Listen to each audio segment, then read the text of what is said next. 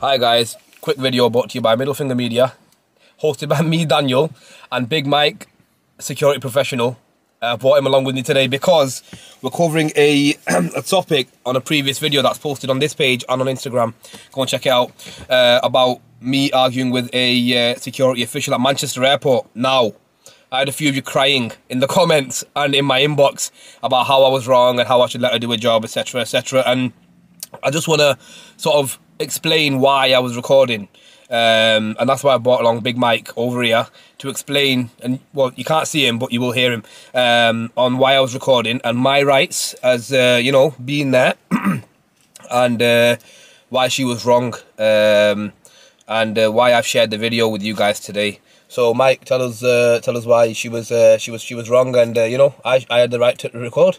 Yeah, so to start off with, you dropped a few comments to her, which you were absolutely right about. Yeah. And she didn't have anything else to say. Yeah. So she started being ignorant, which was, to put it in perspective. And so number one, anyway, she didn't even have a body cam on. Well, in fact, she didn't have it on. She didn't even have it on her body armor, which is supposed to do. She can lose the job. She can lose the job for that, right? She can, yeah, that's correct. So she's already fired. Anytime, regardless of whether she's on private property or it's on public land, she has to wear a body cam when she's dealing with the public. Oh, she's fired already. For her own safety. Coming from the big man himself. Yeah. You had your camera for your safety. Their camera's for their safety. Yeah. Absolutely, yeah. So you were well within your rights to do what you did. Secondly, I didn't see a name tag. So who is she?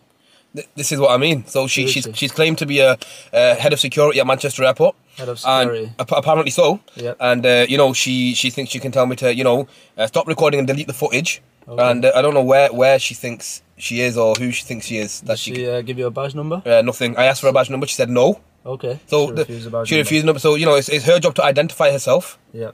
And she denied that completely. Okay. So, you know, how am I in the wrong here? I don't understand why. You know, I've had some people saying, you know, oh, you're waffling or you're lying. I'm thinking, well, watch the video. Tell me where I'm wrong. And, so, you know, go on, sorry. I've been in the industry for a while myself. Right. From what you're saying, I've seen a lot of cowboys in it. Absolutely, or yeah. Cowgirl in this situation. Yeah, cowgirl, yeah. Or, yeah. Yeah, or just a cow. Oh, cow. Anyway, the reason why she didn't want you recording is because obviously she wasn't dealing with her situation professionally enough. Ooh, absolutely, so, yeah. She got threatened when you took your camera out. Absolutely, yeah. So she didn't want anything to do with it. Instead, she started mouthing off at you rather than dealing with her own situation and backing her own colleague up. Absolutely, yeah. Instead of watching her colleagues back, she was dealing with something which was inappropriate rather than dealing with the main situation. Absolutely. Now, she said to me that her colleague, she said, you know, my colleague has the his body cam on.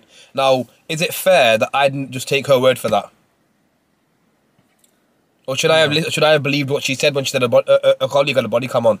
Her colleague did have, well, she said he had his body cam on. She said he had it on, but you should took her word for it?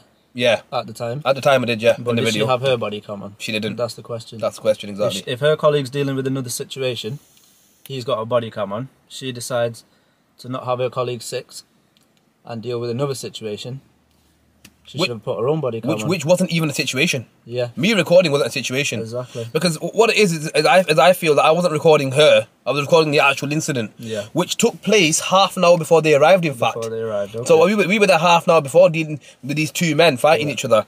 So, you know, we were recording the situation for our safety and everybody else's safety. Because if you watch the video, the fella behind her, if you see the size of him, he was taller than the car, like by a huge margin, and he had pillowcases for arms, you know. And I thought to myself, this guy's gonna, you know, he's gonna tip the car over by. So I was thinking, gee, I need to record this just in case, you know, the Incredible Hulk picks up a car and throws it across the car park. I was, So I thought it needs to be recorded, and you know how, you know, if the body cam's turned off, even if it was turned on, do they have the authority to delete the footage? They don't have the authority, not themselves, no. No, they have to go through protocol and everybody else at the airport. No, they don't have any authority to delete any footage, just in case. Ah, so that's why they turned it off instead. Yeah. So there is no footage to delete. Exactly. Yeah. Ah, very clever. See, this is what I'm trying to explain to you. You know, the people that were complaining in the inbox on Instagram and TikTok, and even in the comments here, you know, about how